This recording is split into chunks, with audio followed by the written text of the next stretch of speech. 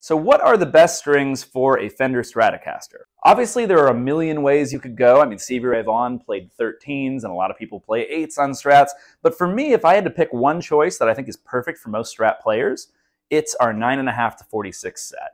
Just having slightly less tension on the top end versus a typical 10 to 46 is a great way to balance out the slightly longer 25.5-inch Fender scale and really arrive at something that I think is kind of like a perfect do-it-all for almost everybody. So if you've got a preference, there's nothing wrong with it, but if you don't know what strings to try out on your Strat, the 9.5 to 46 I think is the perfect place to start out.